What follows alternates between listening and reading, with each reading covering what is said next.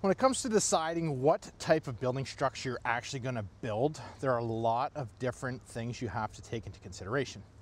Behind me right here is a 7-story total precast structure.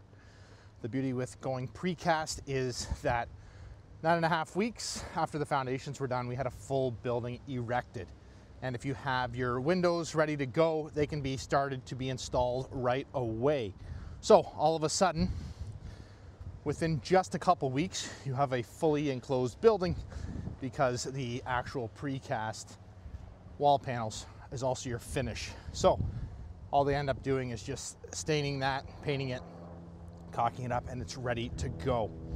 As opposed to something like a board and place structure where you do have to wait for cure time and then your exterior infills.